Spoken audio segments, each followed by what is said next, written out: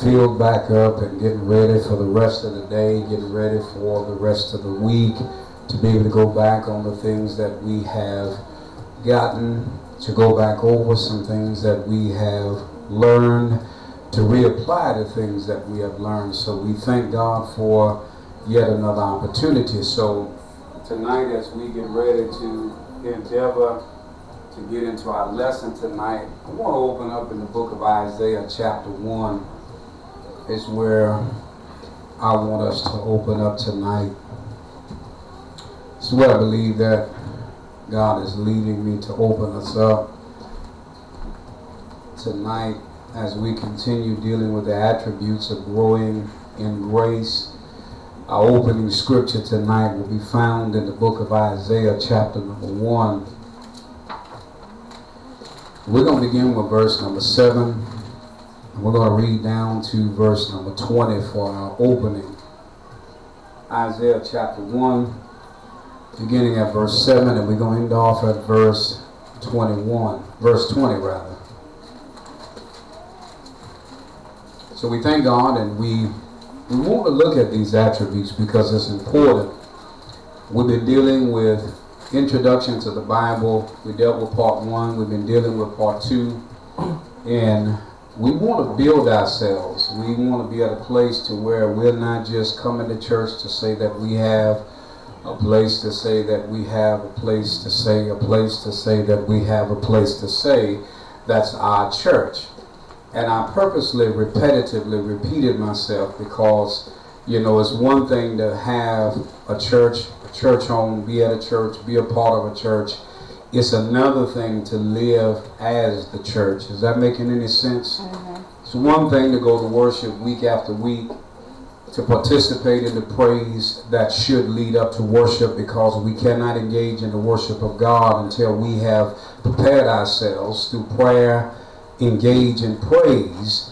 Praise is the final preparation to worship, because worship is where God ushers into His presence. It's not us allowing God to come into ours, because God is always all around us. Is that right? That's right. He's an omnipresent God.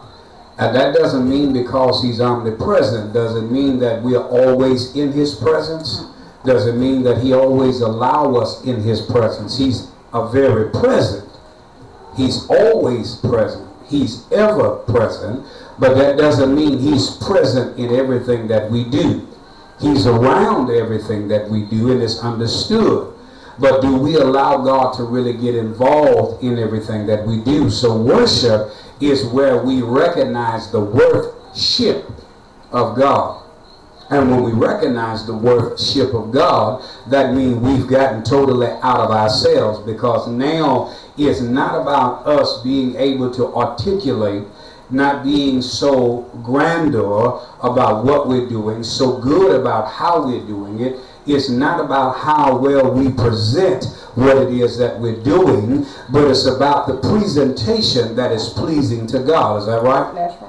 That's why one writer said, as he pinned down and God had him to pin down, and he was moved by the Spirit of God, that he said, let the words of my mouth and the meditation of my heart be acceptable and pleasing in thy sight, O God. That's what the writer said, right? That's what the psalmist said when he pinned it down, because it wasn't so much that the writer was so good, or that the praiser, or that the prayer was so good, or that they were so worthy of it, but they wanted to find out that God was pleased by what they were doing, because it wasn't about being seen by everybody else. Right. When you have put yourself in a position of prayer, prayer preps the mind to get ready to praise. What does that have to do with growing in grace? Because as we growing in grace and in the knowledge of our Lord and Savior Jesus Christ, we understand how to stand. We understand what it means to stand. We understand what it means to continue to go forward. We recognize how to continue to propel ourselves forward. And we don't look so much on the person that has faltered, that is faltering, but we get there to restore them from the fault. Does that make sense? Yeah. So Isaiah chapter number 1, beginning at verse 7. God bless you. This is where we're opening up tonight. Everybody have it? Yeah. You find these words. He says, your country is desolate, your cities are burned with fire, your land, strangers devour it in your presence, and it is desolate, as overthrown by strangers. And the daughter of Zion is left as a cottage in a vineyard, as a lodge in a garden of cucumbers, as a besieged city. Except the Lord of hosts had left us unto a very small remnant, we should have been as Sodom and even, and we should have been like unto Gomorrah. Hear the word of the Lord, ye rulers of Sodom. Give ear unto the law of our God, ye people of Gomorrah. To what purpose is the multitude of your sacrifices unto me, saith the Lord? I am full of burnt offerings of rams, and the fat of fed beasts, and I delight not in the blood of bullocks, or of lambs, or of he-goats. When ye come to appear before me, who have required this at your hand to tread my courts? Bring no more vain oblations, incense in abomination unto me. The new moons and Sabbath, the calling of assemblies, I cannot away with. It is iniquity, even the solemn meeting. Your new moons and your appointed feasts, my soul hated. They are a trouble unto me. I am weary to bear them. And when ye spread forth your hands, I will hide mine eyes from you. Yea, when ye make many prayers, I will not hear. Your hands are full of blood. Wash you, make you clean. Put away the evil of your doings from before mine eyes. Cease to do evil. Learn to do well. Seek judgment. Relieve the oppressed. Judge the fatherless. Plead for the widow. Come now and let us reason together, said the Lord. Though your sins be as scarlet, they shall be white as snow. Though they be red like crimson, they shall be as wool. If ye be willing and obedient, ye shall eat the good of the land. But if ye refuse and rebel, ye shall be devoured with the sword, for the mouth of the Lord hath spoken it. The grass withereth, the flower fadeth, but the word of our God shall stand forever. We just read verses 7 through verse 20 in the book of Isaiah chapter 1. Let us bow our head briefly for a moment of prayer. Our Father in heaven, Lord Jesus, we come tonight. Father, we come now in the name of Jesus. We come humble and submissive. We come tonight, God, asking once again that at this very hour, this very moment, that God, individually as well as corporately, God, those of us that are present, those of us that had a desire to be present, those of us, God, that are watching and those that will watch tonight, God, we pray now that you will create in us a clean heart. You will renew in us a right spirit. God, you know our motive. You know our purpose for assembling week after week. God, you know our purpose for assembling tonight. And God, as we come tonight, we come in the humblest fashion as we know. We come, God, humble because we remove ourselves. We remove our thoughts because we recognize that our thoughts are not your thoughts. We remove our ways because we recognize that our ways are not like unto your ways. They're as far as the east is from the west, as far as the earth is from the heaven. God, we pray now in the name of Jesus that you will look upon us with an eye of pity, but a heart full of compassion, and that tonight you will allow your spirit to be present with us tonight. God, we know that you're an omnipotent God. We know that you're omniscient. We know that you're omnipresent. And we need your presence tonight. We need you, God. We ask tonight, God, that both corporately as well as individually, that you would deal with each of us tonight. Yes. That you will move upon us tonight, that you will speak to each of us tonight, that you, God, will open up our minds, that you will open up our ears, that you will open up our heart, that you will give us an understanding, that your spirit tonight would have its way. Holy Spirit, thou art welcome in this place, in these earthen vessels, God, in this sanctuary, God, in these earthen sanctuaries, to have your way. We pray tonight, God, that your spirit will not only move and not only speak, but you will open up our eyes, God, our natural eyes, that we will be able to see, our spiritual eyes, that we will grasp the understanding of what you allow these natural eyes to see. You will open up these natural minds, that we will be able to grasp the understanding of what is said in our spiritual mind, that we will be able to apply it unto wisdom as you give us the knowledge for what your word has to say. God, have thine own way tonight, God, not only in this place, but even through the airways tonight, that what is said in this place not only sink and resonate in our heart, but God, let it apply to every area, every young, every rural, as every old, God, every middle-aged, God, no matter who we are, what our age is, but open us up to be able to receive tonight. Let us be receptive. Let us be ground that not only your seed and your word falling, but water us as the seed fall. Yes. And cause us to grow even as it falls to the ground. And God, we be careful to give your name glory, honor, and praise. In Jesus' name we pray. Amen. Yes, Lord. Amen. We thank God again. We have been dealing with this lesson on growing in grace. We've been dealing with growing in grace and the knowledge of our Lord and Savior Jesus Christ. We have been dealing with this from 2 Peter chapter 3, verses 17 and 18. Let me go there real quick because we're talking about the attributes of growing in grace, and I want to go back over some of those things tonight, but I want to go and read our foundational scripture, one of our foundational scriptures for this lesson tonight, 2 Peter chapter number 3, verse 17 and 18. And if you will go there with me real quick, I'll read it as you're trying to find it. 2 Peter chapter 3, verse 17 and verse 18, because it's imperative, brothers and sisters and brothers. It doesn't matter what you look like on the outside. It doesn't matter what the pigmentation of your skin is. What does matter, what is important, is that the content of your mind, the content of your heart is changed by the conviction of the Holy Spirit as the Word of God is not only read and heard in your hearing, but the application of that same Word to every area of your life. And I'm going to show you some of those things in the Word tonight. So 2 Peter chapter 3, verse 17 and 18. And when you look at this third chapter of Peter's letter that he wrote, this epistle of Peter, as he wrote his apologetic letter to the body, as he wrote his apologetic letter to the churches, as he wrote his apologetic letter to the believers, as he wrote his apologetic letter unto all those that will come into the knowledge of who Jesus Christ was, he wanted to not only continue to affirm their faith, but he wanted to reassure them that if they hold fast, if they continue, if they stood their ground in spite of what was going on in the present day, in the first century church, that the believers even thereafter could pattern their lives, because things will only advance. Even though times look like they'll change, we've only fitted ourselves to the times in which we live, because there are advancements that continue to go, because man began to become more knowledgeable. He began to become more intelligent, and in his intelligence he made things to fit him to be better, to make life much easier for him or her. Is that right? That's right. But in that, he not only became wiser, as Jesus said, but he became weaker. She became weaker in their faith, because moral standards begin to change, because we believe the onset of the coming of the Son of God for the second time was still yet afar off. It had been being taught then as it is now. People have been being diverted from their faith to believe that Jesus have already come and there's no need to be worried about him coming again, that we're living in a place and time, we're under the place and time of the tribulation and those things that people have misconstrued. But let me help us understand tonight, it has not yet come, but yet some folk have erred, some folk have fallen, some folk have been pulled, some folk have been put at a place, as Paul said to the church at Galatia, they have been bewitched. In other words, somebody have put and cast a spell over their minds. Some folk have been completely convinced that there's no need to believe anymore. Some folk have been put at a place that they don't have to grow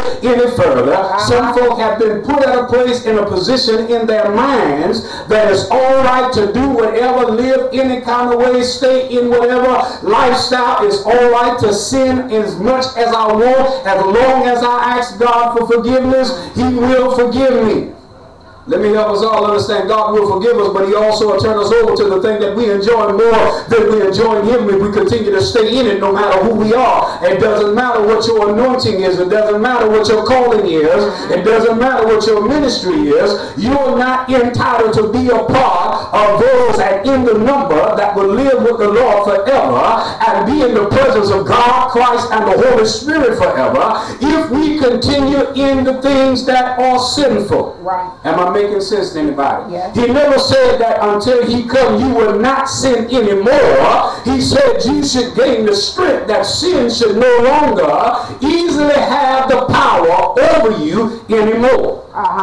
Growing in grace and in the knowledge of our Lord and Savior Jesus Christ get you to the place that you no longer let the same game be played on you. And if the game is played on you, that means we need to go back and reapply the lesson so that we don't play the same game or be played by the same game over and over again. But sometimes we like the game that's being played, but we'll play the game and put the game on somebody else, and then instead of accepting responsibility for where we are, what we did, why we did it, the reason why we engaged engaged in it while we was enjoying it, because we like the enjoyment and the pleasure of it, but we don't want the responsibility for the part that we played, because we put it off on somebody else. Right. Growing in grace and in the knowledge of Jesus Christ bring you to the place of not only accountability and responsibility, as one of our previous lessons talked about, but it keeps you from being so easily becoming gullible all the time. Am I making sense? Yes. So Peter says here, as he wrote to the body, as he wrote to the Christian believers, as he wrote to the believers in his day, that were heretics in his day. In other words, heretic was somebody, let me put it in a simple term, they were somebody that heard something, that was easily persuaded by something, they was easily brought out of something, they was easily put into something, they were put in a position that they wanted you to believe what they wanted you to believe by the standards in which they brought it by, and they was easily able to catch your mind because it was something that you could see for yourself, and because you saw that to be real and to be true, you ran with it. Yeah. He said, she said, they say, they went on then. Heretics had their own style of religion, their own style of belief. They had their own style or their own purpose of why they taught certain things concerning who the person of Christ is, was, and will always be. Right.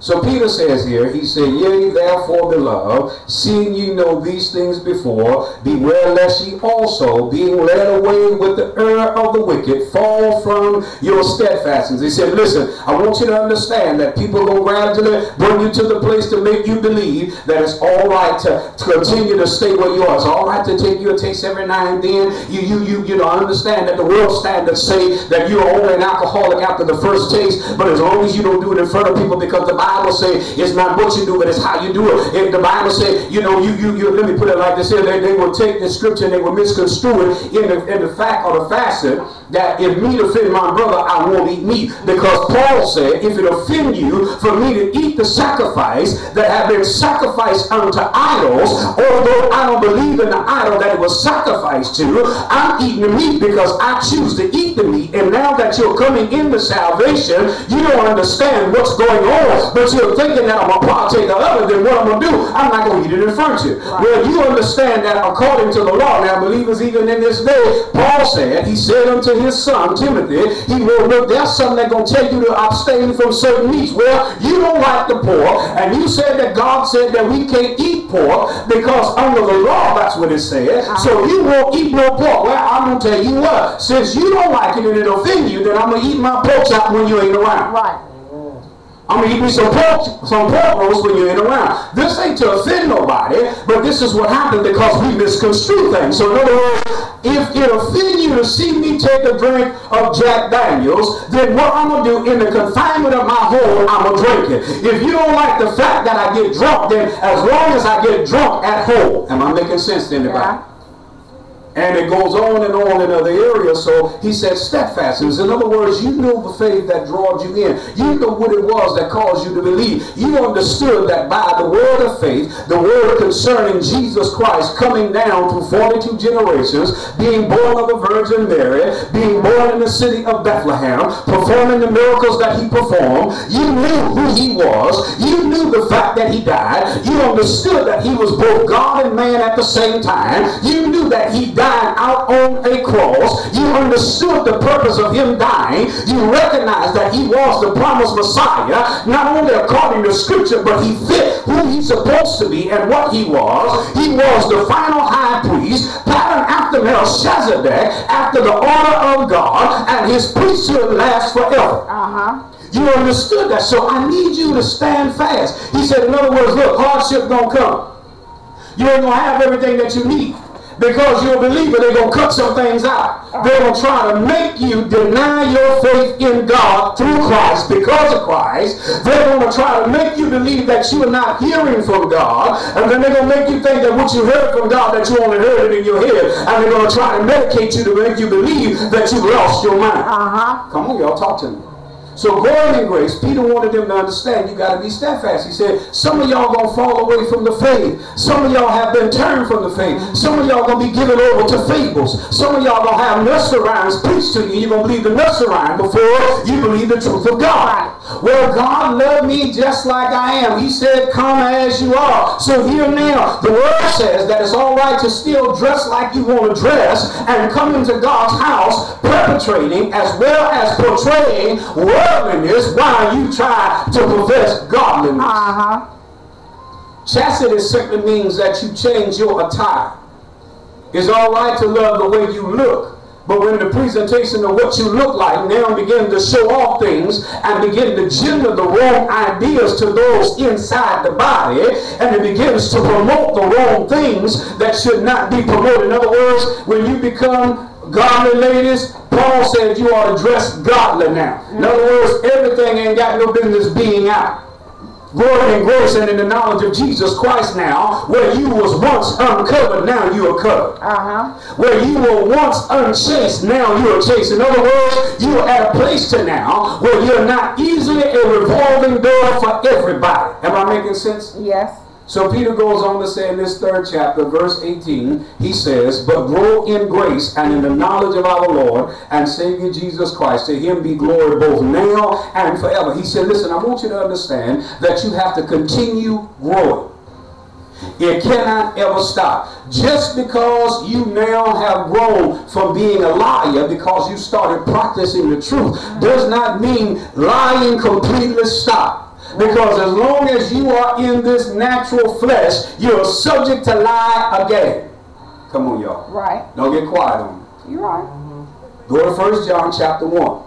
And then I'm going to take you to Colossians. Go to 1 John chapter 1.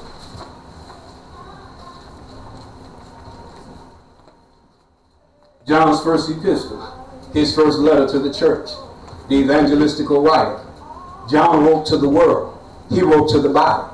He wrote so that the believer would understand that here it is, that even though you're saved, even though you're walking in the newness of life, even though you're following after Christ, even though you're indwelt by the Holy Spirit, he wanted us to understand that according to the flesh, you're still subject. You still struggle. See, some of us do not want to acknowledge the fact that we still have some struggles in our flesh. Some of us don't want to admit to ourselves that we still have some desires towards certain things that we engaged in and that we love before we professed with our mouth, believed in our heart, and accepted Christ to come in. Am I right about it, somebody? Right. Y'all talk to me, because here it is 15 years later, here it is 5 years later, here it is 5 months later, here it is 5 days later, and you've accepted Jesus Christ, and you're wondering why you still have a desire to go find some crack cocaine. You still have a desire. You're married, or you in a committed relationship with a man or a woman, and you still having cravings to be with somebody else other than the one that you're with, and you decided and y'all set a date to go down the road to marry, but you still want another man, and you got a man already that you get ready to marry. You got a woman and that you get ready to marry, but you still desire to live with somebody. Come on, y'all, talk to me. You still got cravings. You still got hungers. You still got desires. I've heard often in the Christendom. I've heard often in the Christian walk. People say you got to starve out these desires. You got to starve the flesh. Well, you can starve the flesh for so long, but what have you put in place of that desire for the hunger that you got there? Have you fed the flesh something that now will remove the hunger from that? Have you sat down with the man that you're dating and that you have now committed yourself to? Have you sat down with the woman that you now are dating and that you have committed yourself to? Have y'all sat down with like-mindedness to find out a way of being able to build each other up mentally, morally, spiritually, emotionally, psychologically, consciously, subconsciously, so that you can ward off these areas that put you at a place that cause you to now want to gravitate out to somebody else?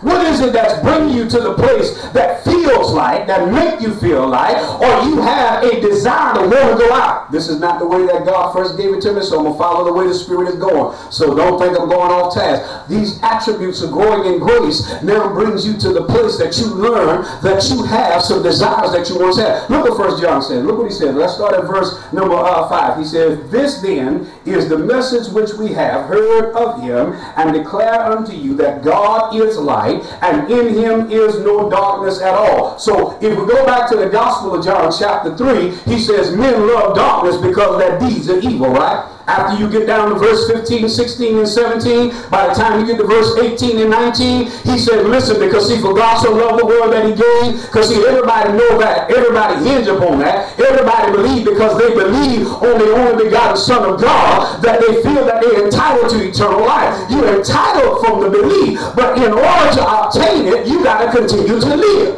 You got to grow in him because you gain knowledge of him. To gain knowledge of him, you got to gain it from his word. To understand his word, let me take you to Jeremiah. Don't move from where you're at, but you can pin it down. Jeremiah chapter 3, verse 15, he says, and I will give you pastors according to my heart, to feed you with knowledge and understanding. For you to grow in grace and understand what unmerited favor is and why you got unmerited favor, and to grow in the knowledge of our Lord and Savior Jesus Christ, you need a pastor or a shepherd or a under shepherd. You need a leader that God has endowed with understanding of his word, to be able to teach you what it means and show you how to apply this knowledge to your life. Show you that when you stumble along the way and you recognize that there are still some desires to go into the club, to wear club-like clothes, to dance club-like dances, and you're inside God's house and you call yourself dancing before God and you find yourself doing the electric slide, you doing the boogie woogie. Come on, y'all. Wow. Can I help y'all tonight? Yes. You're doing all the world of dances, calling out and changed it, and I'm doing this dance unto God. Now, you're gyrating in forms and in fashions that are enticing the minds of folk in the wrong manner. Right. Growing in grace recognizes the difference between a godly dance, come on y'all, a godly mind, a godly soul. Musicians recognize a godly card and a demonic card. What you got? Kirk recognized that there were some songs that he did that he had to go back and look at, because the purpose and intent was to draw people and young people unto God, but it opened up some things that he wasn't expecting to open up, and he had to go back and correct some things to bring it to the place that the intent of what it was supposed to be was supposed to go. The intent was godly. His purpose was for godliness, but it opened up portals that brought about some things that were demonic, and he went about going correcting what he did. So to say that it was not godly, I cannot say that. But to say that when he recognized what it did, he went back and corrected that. And that's what we're supposed to do. See, that's what happened when, I'm glad you asked that. That's what happens when you grow. When you grow in grace, grace now puts you at a place that you're not always asking God for forgiveness. Because now you have the strength because you're maturing. And in maturity, you don't continue in the same thing always. You don't tell the same lie by changing how you told the lie 50 different times. Does that make sense? You don't end up in the same place all the time by changing the route that you went to get there, and now blaming all these other isolated events that got you there, because you had a decision to make at the end of the day of whether or not you were going to finally go there. So now, knowledge now, you know the end result, that if I make this final decision and choice based upon my situation, my circumstances, isolated events that have drawn me up to it, I'm angry and I'm upset, I'm aggravated and agitated, they'll work my nerves one time too many, they already assume that that's what I'm doing, they believe I have not changed in that area anyway, I might as well go on and do it, they think I'm still involved in it anyway, they're associating me with what I'm doing anyway, I might as well do it. At the end of the day, you don't have to because they say so. Is that making sense? So knowledge applied says you can think what you want, but I ought to know who I am. And because you should know who you are in Christ, that goes back to the text where he said men love darkness because their deeds are evil. When the light comes, which is the word of God, when the word of God is really in your life. Remember we went to David, and David said, thy word have I hid in my heart, Psalm 119, that I might not sin against God. When that word is really inside your heart, your mind, when you really applied it, in other words, you've retained it, you've held on to it. You've actually made sure that you have understood what it said, and you remembered the word, so that when you find yourself in the situation of sin, I hear you, Holy Ghost. 1 Corinthians, I believe it is, chapter number 10.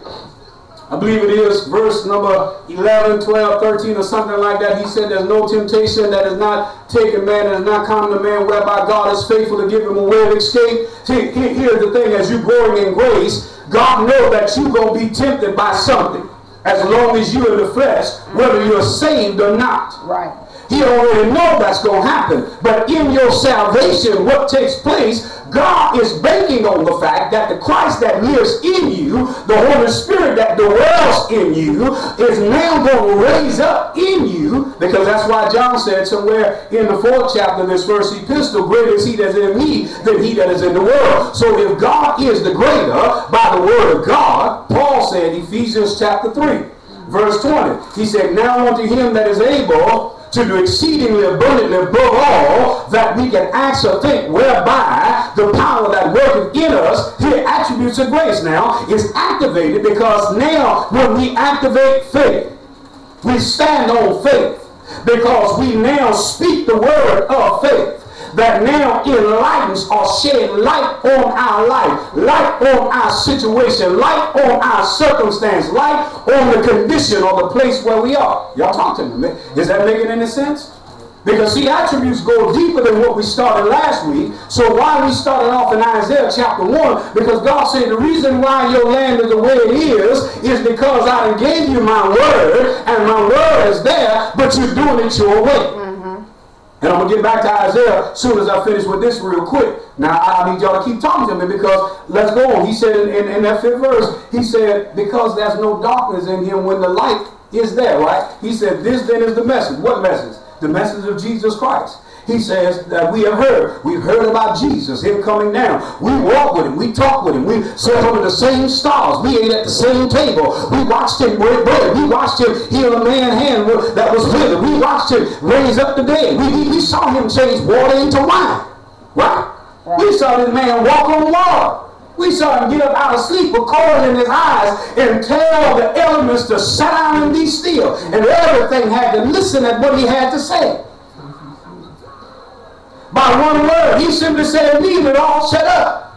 Because he's the controller of everything, right? So he says, in him there is no darkness. If we say that we have fellowship with him and walk in darkness. Listen what he means. If we say we live in Christ, we say we're growing in grace, and we say that we're growing in the knowledge of Jesus Christ, but we still allowing sin to have power over us. I want y'all to pay Romans chapter 6. Write it down. Because look what John said. John said, if we say we have fellowship, how can I say that me and Bobby are friends? And we only friends when we together. We laugh and we talk, and I don't say nothing bad about Bobby while we together. But when me and Bobby ain't together, I'm letting everybody say anything and everything they want about Bobby, and I'm agreeing with it. I'm going along with it. How can I say that this woman is my wife and I'm dogging her when we ain't together? I'm talking about how bad she is. I'm talking about what she ain't good at. Come on, y'all, talk to me. But that's my wife. You saying this your husband. Just because you know something ain't right with them, things ain't going good with y'all, you don't give the enemy power to destroy y'all and then say it's their fault when it ain't no longer together. Right. Come on, y'all. He says, so if we, what does that have to do with it? Okay, let me dispel that. I hear you, Holy Ghost. So for those that say that ain't got nothing to do with growing in grace and growing in knowledge. Well, here there are some folk that only believe God as long as God, through Christ and in Christ and because of Christ, is causing blessings to come. What happens when it seems like it's tarrying too long? See, you got a lot of folk, we have fellowship with God as long as things are going well, as long as nobody bothers, as long as nobody talking about it, as long as the church is growing, as long as we got the money coming in, as long as people are coming into the church, as long as they show up on Sunday, show up for our programs. Come on.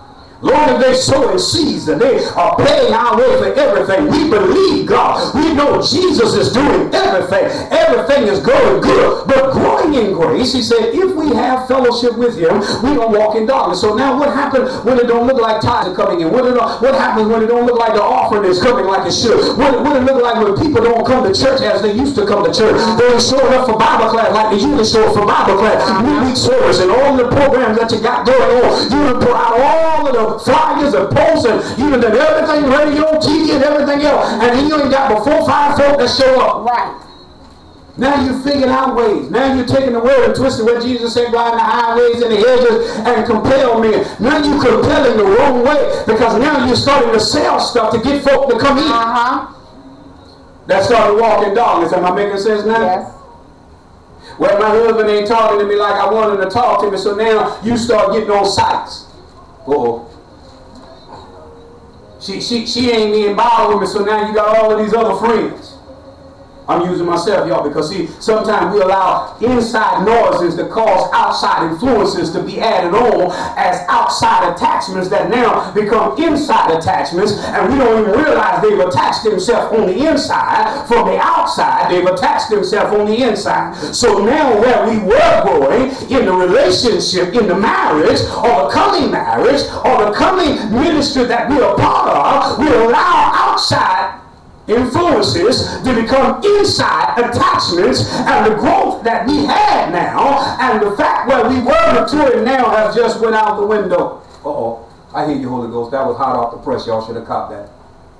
So John says in verse 6, he says, if we say that we have fellowship with him, how can we say we have fellowship with God? How can we say we have fellowship with the Lord? We was excited when we first came. Jesus gave the parable. He said, here's the parable of the sower of seeds. He sowed some on good ground, some on stony ground. I don't want to sound like I'm preaching tonight. I need y'all to talk back to me. Right. Because see, you're growing in grace. See, some people excitedly come because it has the feeling of what they want. It's sure everything that I have. But then like there's something else I can get while I'm there. Because something caught my attention. But my whole purpose was to get my agenda across. While I work the mission, the vision, and the purpose that God gave. But what I'm really trying to do is attach mine to it. Right. And do it the way I've always done, or the way I've been allowed to do it. But now I got to stop being resistant because I recognize I can't get over here. Right. Come on, y'all, talk to me. You got fellowship. See, fellowship means you're in one accord. You're in the same mind, Paul said, 1 Corinthians chapter 1, verse 10. There are no schism. There is no division. There can't be division because when it try to come, because you're thinking in the same pattern. You're thinking for the same things. You're going in the same direction. You have your mind, they have their mind. But the ultimate purpose is God's glory, God's honor, and you're doing it for the glory of Jesus Christ. And you're not trying to promote yourself. You're not trying to get everything seen for yourself. And you ain't good to everybody to give you some praise because they call your name out. Come on, y'all. Here's the thing. He said, if we say that we have fellowship, do we really have fellowship with Christ? Because if we have fellowship with Christ, would he lead us to people or lead people to us? Or lead us to a ministry that we prayed and asked God for, then we already recognize that first of all, there are going to be some things that will come up. There will be some things that will happen. But if God have led us there, then we ought to be asking God after he led us there, now show us what am I to do? What is my purpose? Amen. I know you called me into certain parts of ministry, but what role will the ministry you gave me play at the ministry you have led me to? See, growing in grace and in the knowledge of our Lord and Savior Jesus Christ, God may have called you to a certain ministry or gave you a certain ministry and anointing, but you cannot go in driving your ministry and anointing or the ministry you came in. You got to allow God to fit you into the ministry while you let God show the ministry to the minister that he placed the angel of the house over the ministry. What does that have to do with growing in grace? See, when you're growing in grace and in knowledge, you ain't going to think people trying to hold you back. You ain't going to think people trying to hold you down. They're trying to grow you and mature you. They're trying to build you because wherever you was at, you kept bouncing around. You didn't sit down long enough. You didn't plant yourself. You didn't allow God to plant you. Every time he got ready to plant you, you uprooted yourself before God. See, thank you, Holy Ghost. See, here's the problem. Some folk uproot themselves before God uprooted them.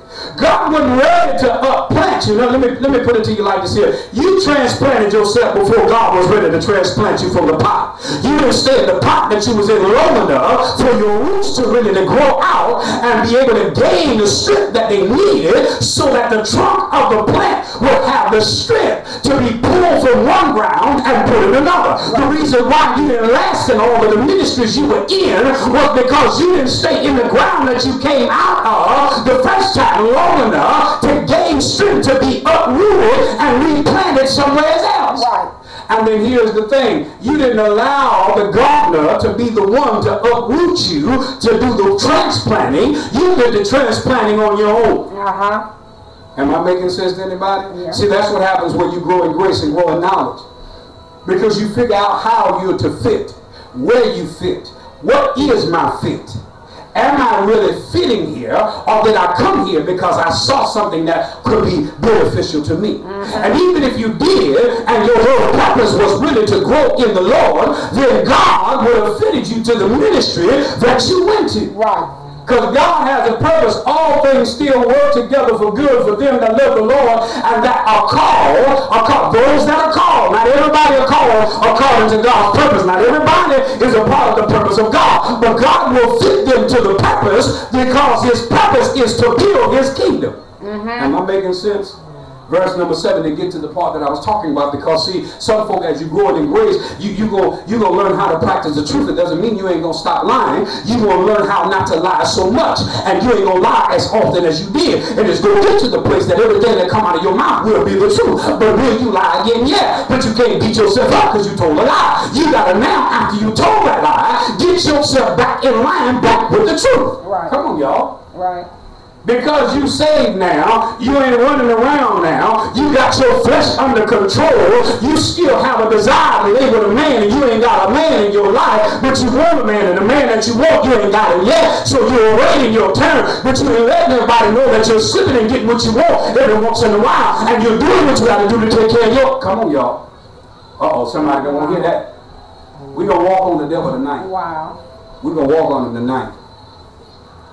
So here in the text he says, but if we walk in the light as he is. Well, let me finish verse number 6. If we say that we have fellowship with him and walk in darkness, we lie. We can't say that we have fellowship in Christ. We can't say that the light of the Word of God is living in us. We can't say that the Word of God is in us because he's going to light our path. He said he's a light unto our path, right? He's a lamp unto our feet and a light unto our path, right? In other words, even unsaved folk have enough sense to recognize, just like saved folk know, that God will put light there. In other words, he will show you where you're going. He will show you who you're dealing with. He'll show you what you're dealing with. He'll show you why you're dealing with it. And it's up to you whether or not, when he show you how to come out of what you're dealing with, whether or not you're going to walk down the path to get out. Right. See, growing in grace now helps you to understand that while you're coming out of this and when you're walking away from it, that there will be some remnants that go along with it. There's going to be some suffering. There's going to be some hurt. There's going to be some ramifications. There's going to be some residue. You're going to want to go back. You're going to want to try to figure out how to still have an enjoyment with it, have a piece of it, have a taste of it. Ask me about it. Come on, y'all. Y'all talk to me tonight. Even in our children.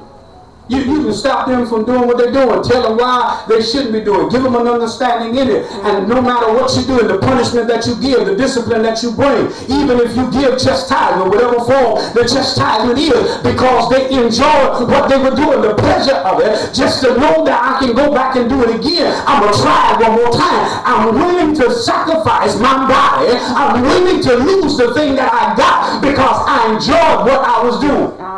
That's the sinful nature, y'all. Come on, y'all, talk to me. Y'all help me teach tonight. Is this making any sense to anybody other than me?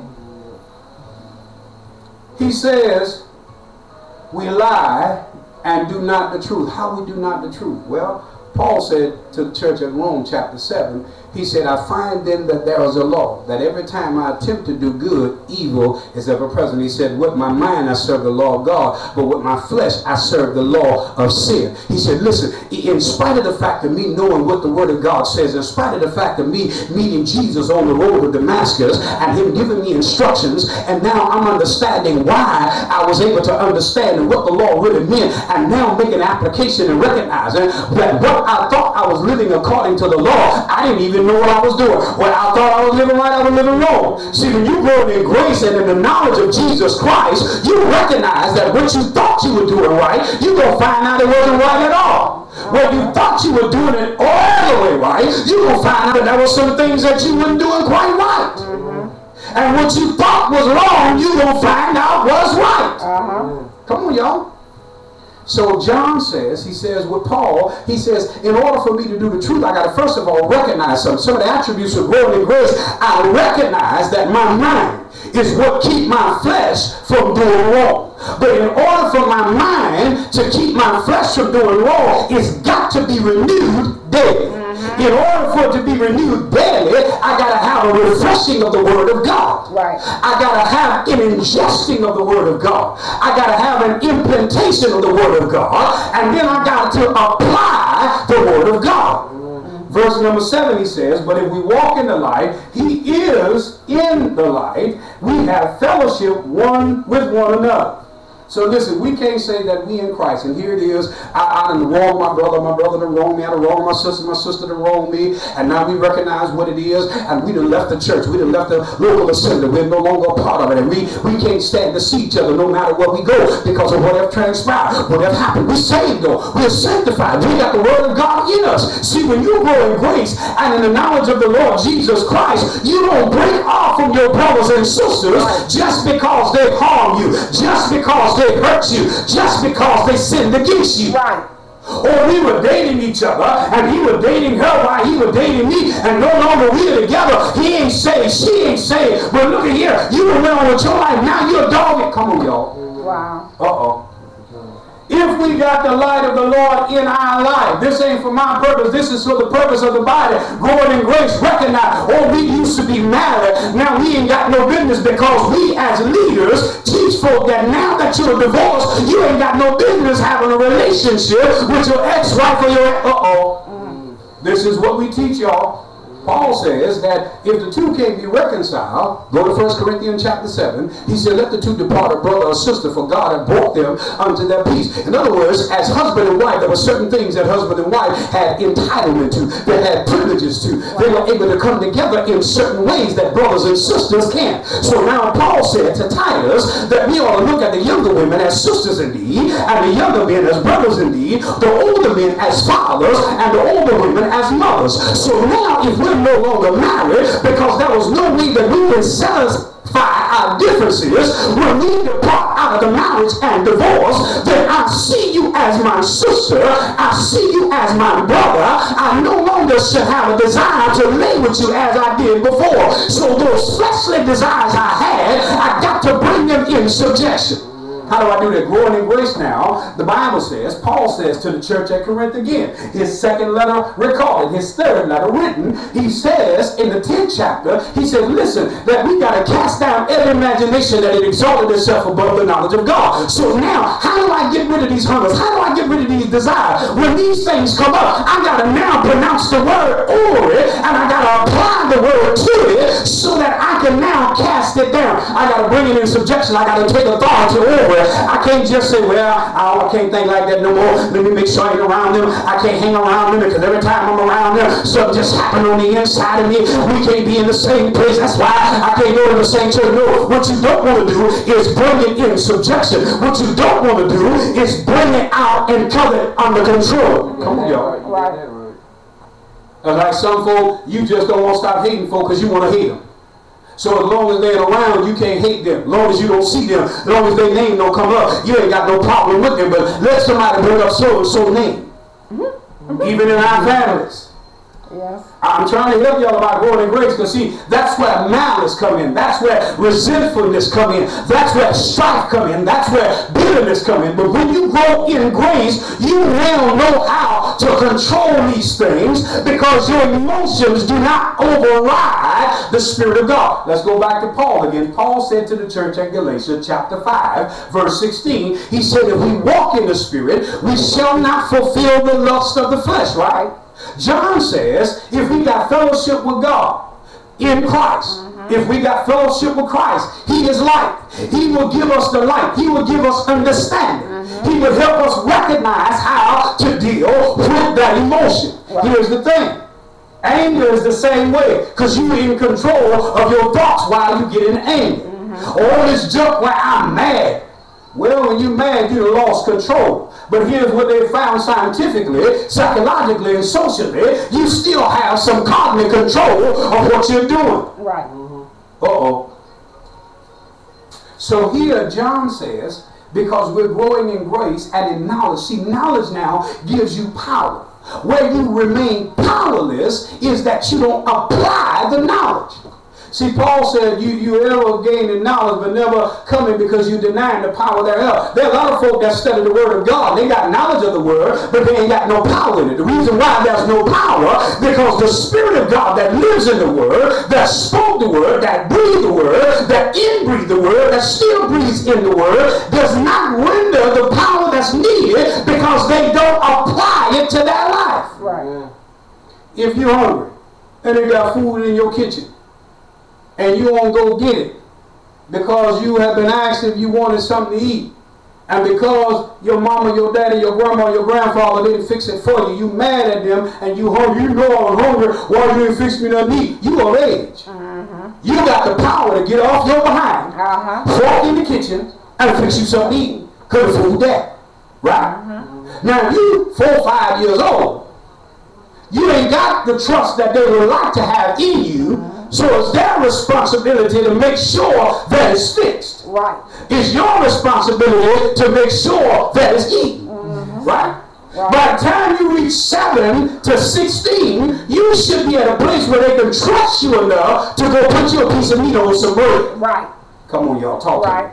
See, growing in knowledge, I see what you're capable of doing. I see the level that you're on mentally. I see where you are in maturity, so I know what I can trust you in. Right. Growing in grace and in the knowledge, God knows where He can trust you at in His kingdom. He knows what level and how many folk He can handle you with. He can allow you to handle. And see, some folk will try to mandate that you can't handle a whole lot because they don't see a whole lot there. That's because there's some folk resisting to do what God said do because they want to be able to put out that you can't. But in actuality, God has given you the control over millions. Yes. But folk don't want you to see that That's you have. right. So John goes on in verse 7. Am I making any sense to anybody? Come on, need y'all talk back to me. Yes. He said, but if we walk in the light as He is in the light.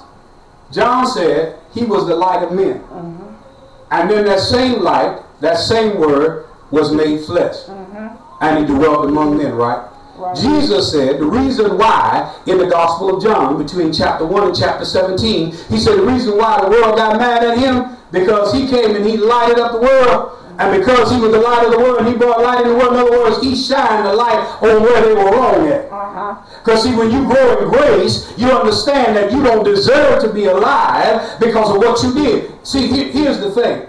If we were still living under the law, there's a whole lot of stuff that none of us, for Bible classes across the world, convocations and all of this other stuff that they're doing. I hear you, Holy Ghost, we're getting ready to go there. So I want you to turn your Bible back to Isaiah chapter 1. We're supposed to go back to Isaiah chapter 1 because I'm going to get out of John real quick because I got to go there. See, we hold all of these things across the world. If we were doing what God said do, then our condition in our world would be a little bit better than what it is, because the application of the word will not just be for those that are part of our fellowship. See, we only fellowship with those that are like-minded like us, or that we have pressed to be like-minded like us, or we have bewildered or bewitched to be like-minded like us, or what we have done, we've convinced them to believe what we want them to believe while they're struggling with what they're believing that we believe when they know what the truth really is.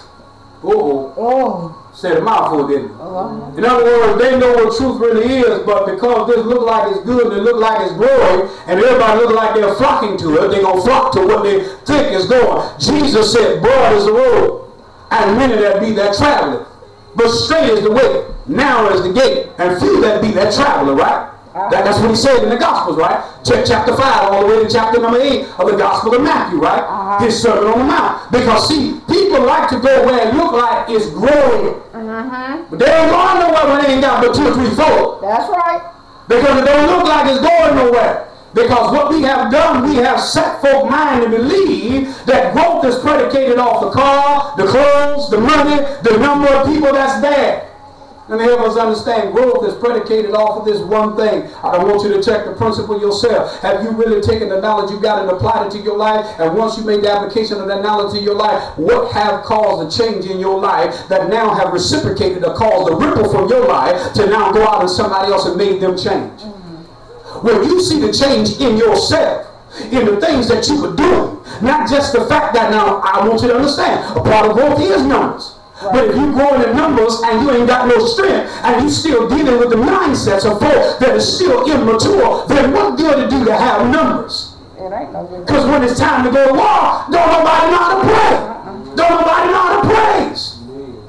If you got a church of only folk that know how to give money, but don't nobody know how to call upon the name of the Lord, then what do you got? You got a finance business that's all it is finance, but it don't know how to deal with the mental trouble and anguish that's getting ready to come. Right. Look at Isaiah chapter 1, where we open up tonight. He said, your country is desolate. The reason why some of our ministries, the reason why some of our homes, the reason why some of our relationships are as desolate as it is and seem like it's been consumed, seem like our cities, seem like it got a bunch of fire, and seem like strangers have overtaken it, is because we have not applied the principles of what God has given us concerning His Word. Except God left a remnant there. Somebody in the family got saved. Somebody in the family been praying. Somebody in the family is still telling the truth. Somebody's still telling you that there is a reality in serving the true and the living God. Somebody telling you that Jesus Christ, yeah, He came. My mama used to say it like this here. When we were kids and we act like we didn't want to get our heads together, didn't seem like we wanted to do the right thing, she said, you ain't going to believe Christ rode on Cicero or a donkey because you wouldn't let us see it. Some folk won't believe that Jesus Christ came down in the flesh, died by the flesh, rose with a glorified flesh, stayed for 40 days before going back to heaven. Right. Come on, y'all. Yeah. Where man wrote the Bible, well, he been down where God told him to write. And there was some shifts and changes because there was some church fathers that shifted some words for their purpose. Come on, y'all, talk to me. Growing in grace, what does that have to do with it? He said, look, some of y'all just like Sodom and some of y'all just like Gomorrah. Look at the day in which we live now. The morality of man have changed. We done changed morality from being right to being wrong. And immorality, it was in what's right. Listen, let me help us understand. God loved the alcoholic just like He loved the whoremonger. He loved the whoremonger just like He loved the homosexual. But here's the thing. The thing about it is that each one got to come out of the sin that they're in. Right. He loved the adulterer just like He loved the fornicator. Well, you was an adulterer, you ain't going into heaven. Well, preacher, well, pastor, let me help you understand. You fornicated before you got married. Some of y'all was adulterers before you stopped being an adulterer. And because you stopped, that gives you the right to go to heaven because you're no longer committing adultery. Right. But some of y'all committing spiritual adultery. And you think because you stop physical adultery, you think because you stop spiritual fornication, you think because you stop being drunk physically, you think because you're no longer being in a homosexual relationship, you still sleeping with other gods. Jesus.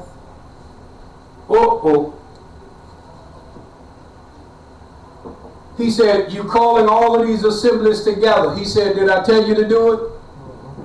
He said, you bringing all of these sacrifices and telling all these folk to run and bring this here.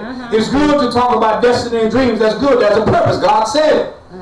But are we telling folk the first part and the first purpose of it is to now begin to live a life that's pleasing unto God because we have disciplined ourselves. See, we can teach people to discipline themselves to make sure their dreams and vision go forward, to make sure that their business and purpose go where it's supposed to go. But have we taught them how to discipline themselves in their flesh that sin don't easily creep back in? Here's the thing. He said, wash and make you clean. Growing in grace brings us to the place that God gives us a new heart. When He gives us a new heart, you can go in Ezekiel chapter 35, and He told them there that He was going to take away their stony heart and give them a heart of flesh. You can read it for yourself. The reason why God said it is because we become hard-hearted in what we're doing because of what we've been through. The reason why some women won't date another man or when they get in a relationship with a man, or why some men won't date another woman or when they get in a relationship with another woman and even engage in the thing of marriage, they still keep walls up. They still have areas that have not been broken down. And they keep these areas up because they're still protecting themselves, but they trust God. Jesus. If I keep this up, if I let them in again, As long as you're in the flesh, let me help us all know, relationship 101. Here's my relationship 101. As long as you're in the flesh and you continue to decide to date until Jesus come back again and establish the world the way God wanted to be, like it was supposed to be in the beginning before Adam sinned in the garden, before he kicked them out of the garden and gave them the start to come back to him by killing the first animals that were in the garden and giving them the first blood sacrifice covering the sins that they did. Until that happened again, when you get into relationships, you will find yourself dealing with some of these same things. But you got to be willing to let go to move forward, because the next person you deal with is not like the last person you just was with. What you got? They did it because they was convinced of owning something that they didn't own. Let me put it like this, so let me rephrase it. They were convinced that what they had wasn't theirs and they owned it already, and they were told a lie by being told the truth in a different way. They watered down the truth. In other words, they knew the fruit was good. They knew the fruit was beautiful. They knew the fruit was to be desired, but they was told that it wasn't. They were told a lie. They were told that they would be gods like God, and they didn't realize that they were, because they was made in the image and the likeness of God. They were fooled into believing that they wasn't something where they already were. Thank you, Holy Ghost, because you got to know who you are when people go try to make you think that you're not. If you don't know who you are and you don't know your identity, I can make you believe you to be whoever I want you to be. And if I manipulate your mind enough, I can make you do whatever I want you to do. That's what's happening in the body of Christ. That's why we have all these multiple churches that are coming up, and while they're coming up, they're pitting themselves against the church, and that's why the church hasn't become the church. Right. So Adam and Eve in the garden did what they did because, I'm going to say like they said back in my day, they were sold a wolf ticket. In other words, I sold you your car and you already own it. I stole it from you and you didn't even realize it. But I made you buy back what you already own. And when they did that, they lost the privilege that they had. Why? Because Satan already knew the plan of God was to create Adam and Eve. But here's the thing, he created him to do the job that he was getting ready to lose, because he got beside himself. And he thought by trying to put them out of the position that they had been put in to take his position, that they would lose it. But he didn't realize that they had it forever. They was given it eternally. And even though they lost their position in the garden, he didn't realize God had already made it for them to come back to the garden. That makes sense to you? I saw your hand. What you got? Yeah, I was going to say that, but that happened over a period of time. That's what tend to happen with us, is that we get fed stuff over a period of time. It's not something that happened overnight. Exactly. And I'm glad you said that, because, see, when people read the text, they literally think that as soon as the serpent said what he said to Eve, immediately he got her to fall. No. If you look at the text would suggest that it happened immediately. No. He had to watch her for a while. I'm glad you, because that's what happened to us. See, when temptation comes, it tempts you. But do you fall immediately to the temptation? It's got to draw you in. First of all, before you're tempted, it's got to get your attention. Satan was the chief musician, well, Lucifer, what his name was in heaven, the son of the morning or the day star. He was the brightest thing. He's the one that shined. He took the glory of God, just like the Son of God had God's glory. He had a part of God's glory. So here now, he had to use the greatest gift he had. So he had to use the thing that she was enticed by, that she looked at. The serpent didn't crawl on the ground. But it was beautiful. When it says sata, it was beautiful. It was something that was fascinating. It caught the eye. It caught her eye. She watched it.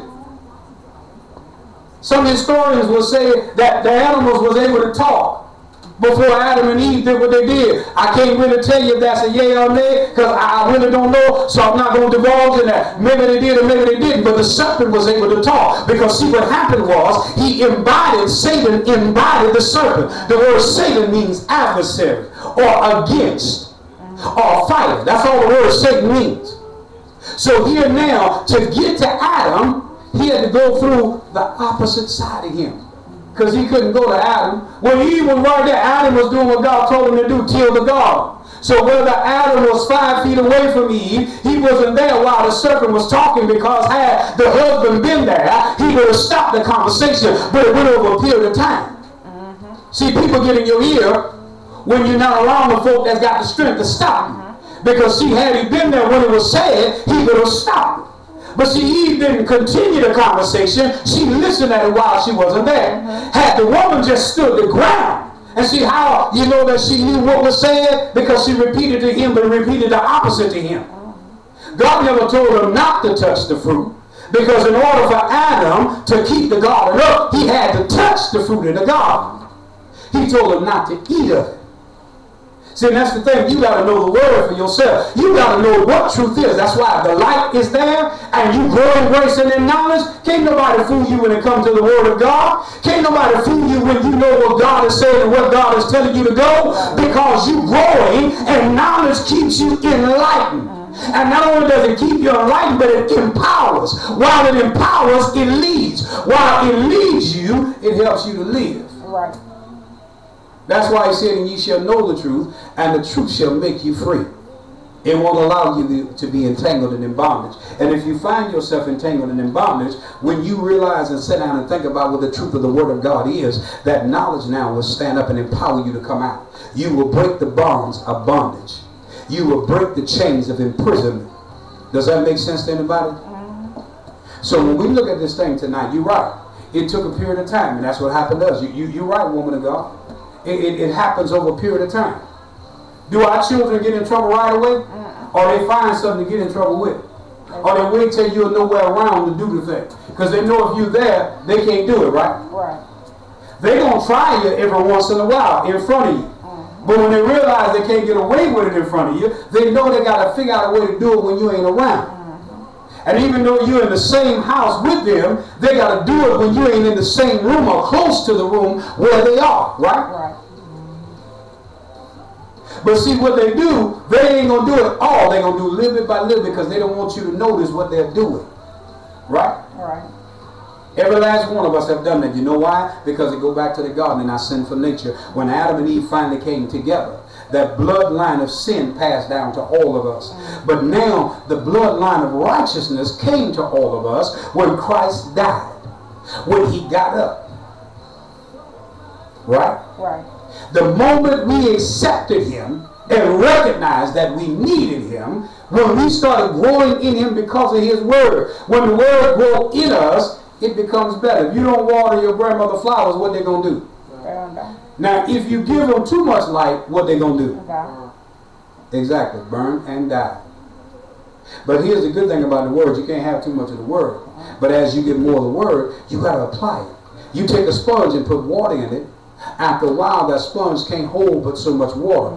It becomes saturated, and it becomes super saturated. The reason why when it rains too much and water lay on top of the ground is because the ground absorbs as much water as it can. So that's why you have puddles of water on the ground, because the ground becomes super saturated. So it's going to take a few days for it to absorb the rest of the water. Same thing like the sponge. When you study the word of God, you got to allow yourself to absorb some of what you have read, some of what you have learned. How do I absorb it? I absorb that by applying it to my life. I got to add it. The principles that we learn from kindergarten all the way up to 12th grade, whether we go to college or not, we have to apply that every day, even before we walk across the stage and receive our diploma. Because every day mathematics is being used. Every day science is being used. Applied science, physical science, earth science, right? Right. Physics is used every day. History is being played out every day, right? Right. English is used every day. Simple English, modern English, right? The parts of speech that we deal with, the 8 parts of speech, we got to use them every day. So when we look at growing in grace and in the knowledge of Jesus Christ, we got to build some things up. That's why he said here in Isaiah, God promised that he would wash us. That's what he said to Israel. I'm going to wash you. I'm going to make you white as snow. I'm going to make you white like wool. But here's the thing that helps it to be there. When you're growing in grace and in the knowledge, you got to be willing to be obedient. Right. How many tonight, when you're growing in the knowledge of God, is obedient to apply it? See, it's one thing to have it. It's one thing to know it. It's one thing to read it. It's one thing to remember it. It's another thing to apply it in obedience. Right. Because see, there's a lot of folk that know to do right. James said, Jesus' brother said, to him to know to do good and do it not is sin. You know how many folk know to love folk the right way, know to stop hating folk, know to forgive folk and don't forgive them, but they love the Lord. They say God heard their cry, they're on their way to heaven. Jesus is their rock. They've been in worship. If you've been in worship before God, you can't come out of worship still hating folk. Right.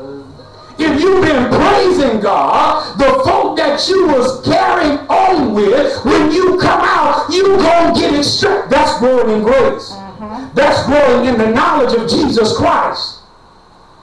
The folk you had a bad relationship with, your ex-wife, your ex-husband, whether they accept it or not, your ex-girlfriend, the one that you were sleeping with and you broke it off with, you're gonna go ask for forgiveness, whether they want to forgive you or not.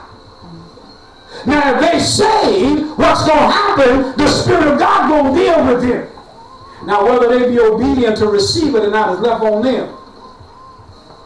And they're going to get left out and miss the blessings of God. Because now they're going to go out putting their mouth against you the wrong way. Uh-oh. I'm trying to leave it alone. Because see, when you're building up a spiritual house, that's another thing when you're growing in grace, because you recognize you're a royal priesthood. 1 Peter chapter 2, verse 1 through 10. Remember we talked about that last week? See, when you're part of the royal priesthood and you growing in grace and growing in knowledge, he said here, he don't want no more bullocks. That's what he said in Isaiah chapter 1, right? Verse 11. He said, I don't want no more brown offers and rams. He said, I don't even want the fed feast, the beast. He said, I don't even want to delight in the blood of bullocks and the lambs and of goats. He said, when you appear before me, your hands are dirty. He said, y'all coming before me, raising your hand. You praising me, and you can't stand Red. You can't stand John. You can't stand Billy. You can't stand Bob. You can't stand Sally. You can't stand Sam. Come on, y'all. You can't stand Sue. Jill will work your nerve. Jill will work in your nerve. Jill will sleep with your man, and you can't forgive her. Uh-oh.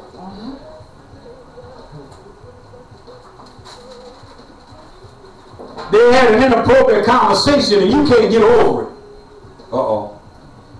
You found some messages and you holding it over their head. Growing in grace now, figure out how to make sure it don't happen again. Come on, y'all, talk to me. Uh-oh. Maybe I'm walking on some toes. Because see, when you're growing, you recognize that I can't say, Lord, I love you, and knowing I got evil in my heart.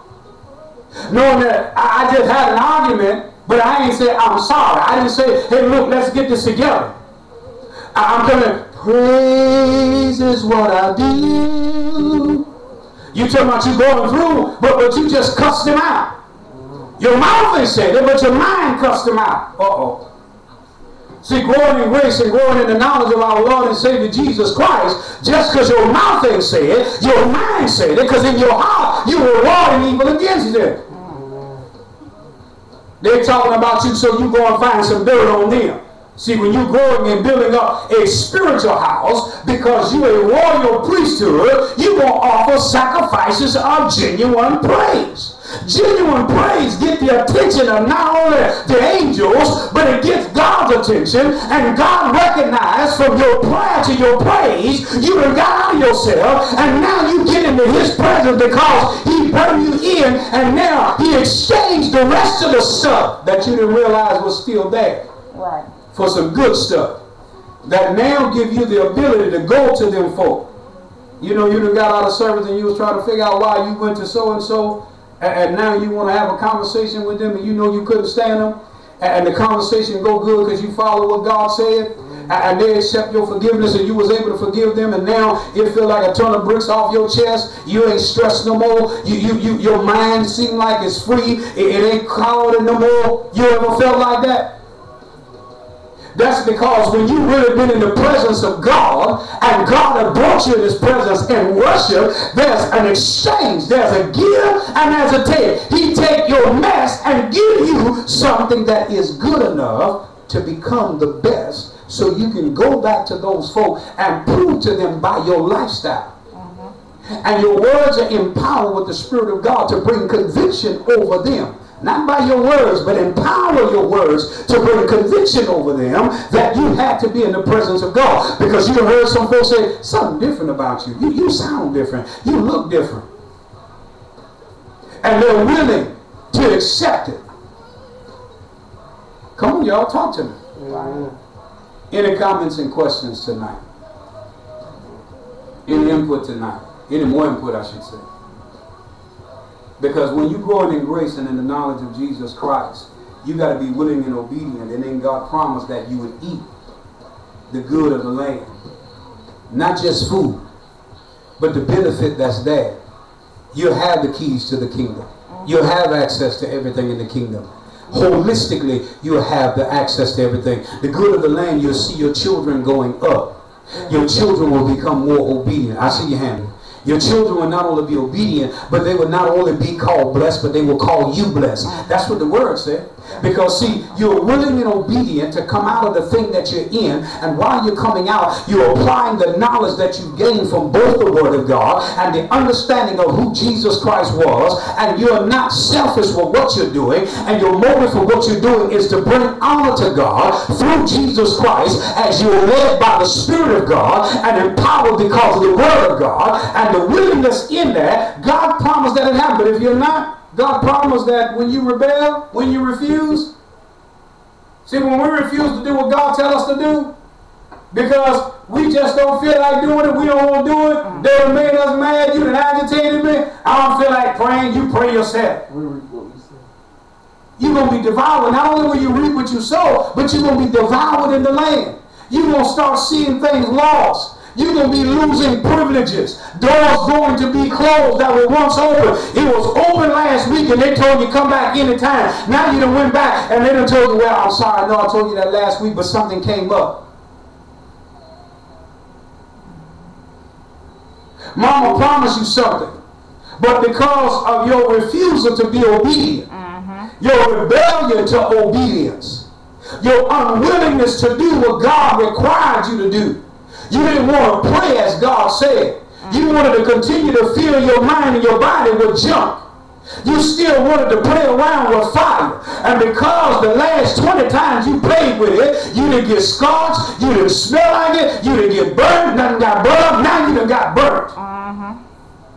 You got internal injuries as well as external injuries, and now you got to pay for burning somebody's house down.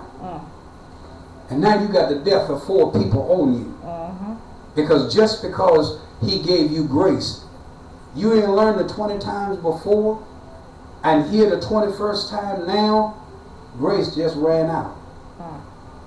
Am I making sense to anybody? Yeah, that's when people think God let them down. He didn't let you down, because if you think about it, he gave you 20 times before that. He gave you 5 times before that. He gave you 3 times before that. But you chose not to follow. What you got, baby? Why people don't think grace was what grace gonna do to you? Grace don't do anything to you. Grace is what's been given to you. Grace is unmerited favor. Grace is something that you didn't earn. Grace is something you would never be able to earn. And what happens with grace is that people take for granted the fact that they live in a place, they live in a time, they live in what is called a dispensation or a period of time where we should die for the things we do. God has spared our life. Where we should be in jail for some of the things that we do, but God have kept the jailer. Where justice should have come in and said, listen, you are deserving of imprisonment. He has not allowed us to go to prison. He has not allowed us to sit in a holding cell. He has not allowed a judge to give us a sentence. He has not allowed a judge to convict us or a jury to convict us for the crimes that we committed. So grace says, give him another chance. Right now, our minds are not completely right and righteous before God. And grace is saying, Jesus is sitting at the right hand of God saying, now look, Father, you know, over 2,000 plus years ago, when I walked the earth with man in the flesh and still was in heaven with you, I died for them. I took off my omnipresence. I took off my omniscience. I took off my omnipotence. I took off my power. I took all of that off. I took my glory off, and I went down there in the flesh like we had created Adam, and and I took on the image that we made Adam in just like us, and I took that same nature on just like them to show them, as I gave my word through Moses for them to live by, that they can follow that same word. They took my word and they begin to do it how they want it. In this day and time, see, grace means that because I know I can get away with a thing, I'm going to keep trying to get away with it. As long as I know I can manipulate you into believing that I'm doing the right thing, or tell you the thing that you want to hear to make you believe that I'm right in what I'm doing, I'm going to do it. And God said, let me send my son. Jesus said, Daddy, I'll go. He came down. And while I'm down here, he showed us the reason why I gave certain laws was to govern us. In other words, he gave us a guideline of how not to get in trouble. And if we got in trouble, he gave us a guideline of how to get out of trouble. And in that guideline of how to get out of trouble, he showed us how to stay out of it so that we don't fall back to the same trouble again. That's what grace does. But some people think that is all right because they got saved once before. Daddy got them in trouble, got them out of trouble. Daddy had the money. Mama had the money. Mama felt merciful. Mama felt pitiful. After a while, God allowed you, since that's what you're doing, now you got to suffer the consequences because you kept doing it. When I kept giving you the opportunity to stop, you chose not to. Is that making sense to you? People don't think about the fact that, yeah, grace can be cut off for the moment. And the consequences of grace being cut off for the moment is now dealing with the punishment that come behind the fact that grace stopped. Grace stopped us from receiving some of the punishments that we deserve. And because it stopped it at that moment, we figure that we ain't going to have to deal with it. But here's what happened with grace. Sometimes grace will have us now having to deal with the punishment that we were supposed to get beforehand and dealing with the punishment we getting ready to get right then and there. Does that make sense? Anybody else tonight before we close out? Does this make sense anywhere along the way to y'all tonight? Amen. We thank God tonight for all of you that have been here, for each of you that have been watching tonight and all that will watch. Growing in grace. Brothers and sisters, we live in this time period right now that our lifestyles should be befitting, and we should be trying to restore folk. I understand that we all are capable and we all have the power to fall into sin. We all have the power to sin. But we need to spend more time picking people up. Now, some folk ain't trying to get up. Let me make that clear tonight. Some folk ain't trying to get up. Some folk don't want to get up. Our world that we're living in, with all the death that is going on around us, with all the murder, suicides that are happening right now, the enemy is disguising a whole lot of things. Satan is disguising a whole lot of things. And people are losing their lives. Death is taking folk.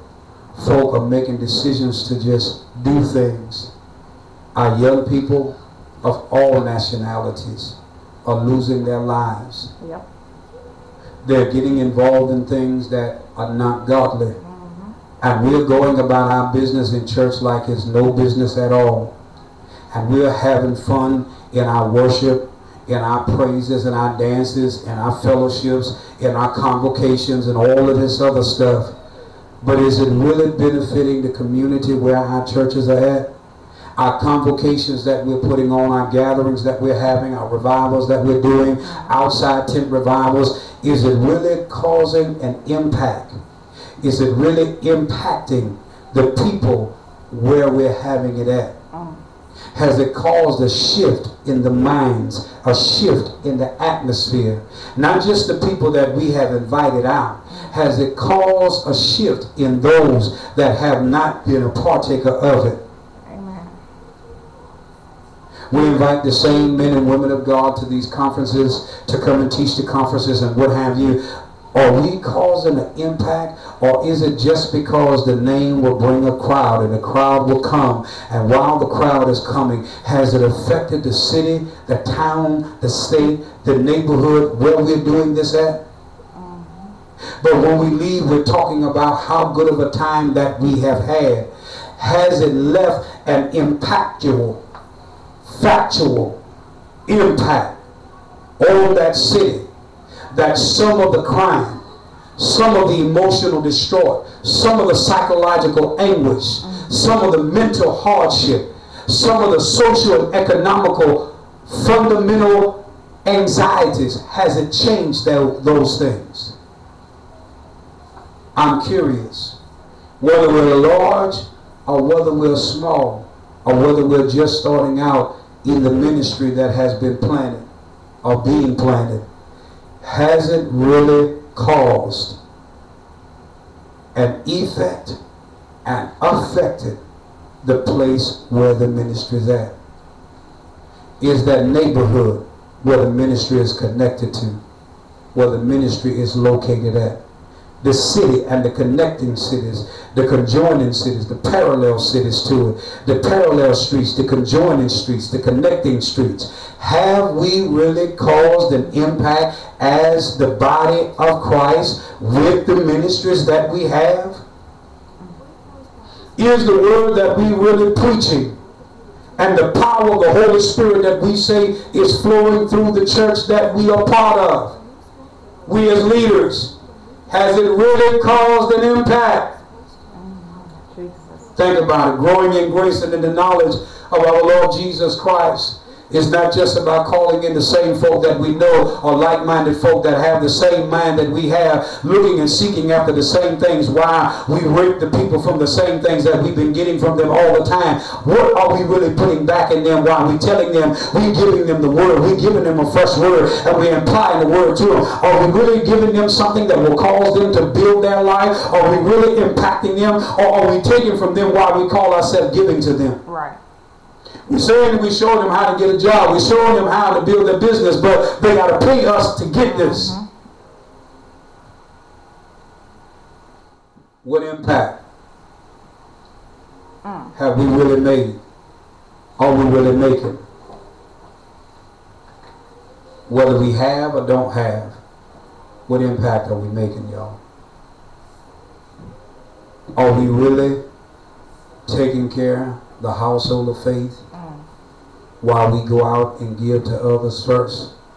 How many in our ministries are hurting, and we have and we won't give, but we'll give to the outside before we give to the inside? Amen. Amen. Large or small, y'all. Amen. I need us to think about it, because growing in grace and in the knowledge of our Lord Jesus Christ, do we really have all things in common as the apostles did? Acts chapter 4, we'll bring that up, but do we really have all things in common? Or the rich folk, as Paul said to his son Timothy, chapter 5 of 1 Timothy, is the rich really giving into and seeding into so that everybody can have? He gives seed to the soil. We'll say that quickly.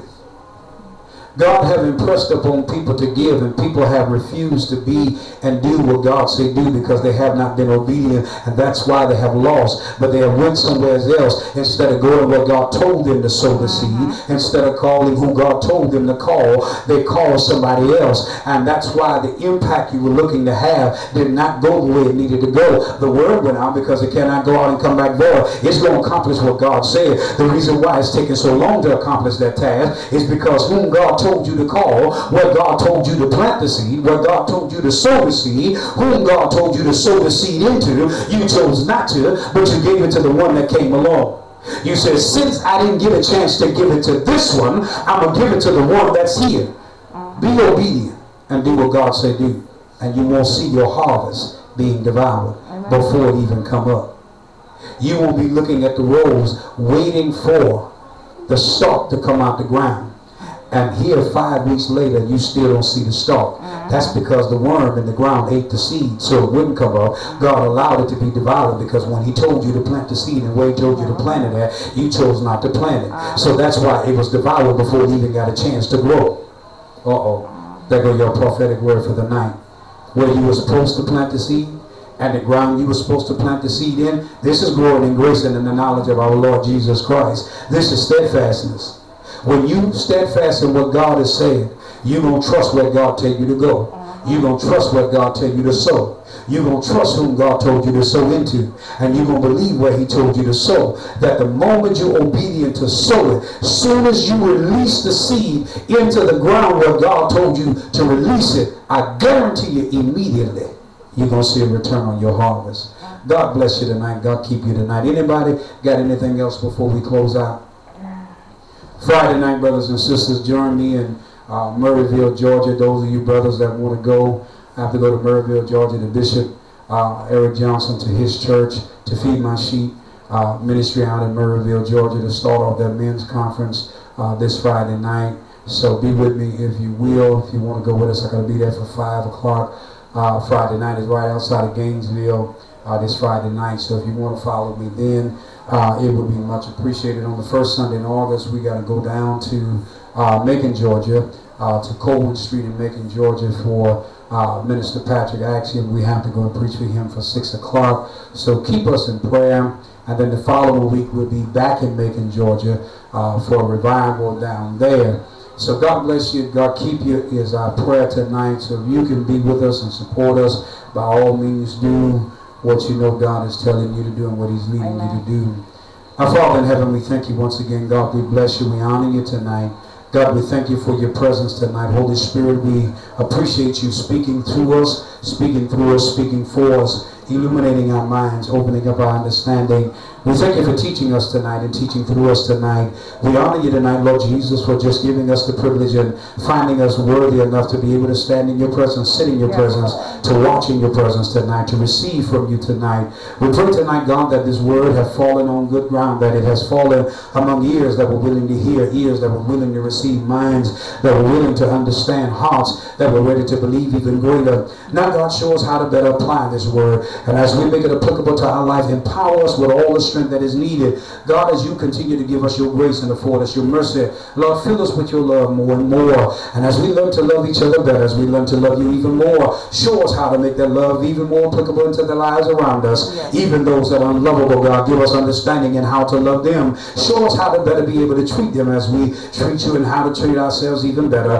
God, we give your name glory. We give your name honor and praise. Bless every member that is a part of all of these ministries. Shepherd, God, the place of worship, God, walking by faith, God's divine love. God, we pray now, God, that you will bless them. Prophet Nahum, God, bless all of our ministers and all that are connected to these ministries. I will forever give your name glory, honor, and praise in Jesus' name. God bless my brother now, Pastor Patrick Axiom. Bless him now in the many ways, God. Bless him now, lift him now, elevate him now, strengthen him now, God. Open his eyes, strengthen him in the ways of mercy. Give him more knowledge, more understanding, more wisdom. Give him the direction that you called him to, God. Show him what it is that you said to do. And now, God, place before him the means and the provision. Send the provider the provision that you said would be there, that he saw the thing that you said to start, and give him the faith and strength to keep on going in spite of what has been said and what shall be said. This we pray now, decree now, and believe now, in Jesus' name, amen. God bless you, and God keep you. Join us Sunday morning for 11 o'clock here at Shepherd. We love you. Be blessed tonight. Amazing.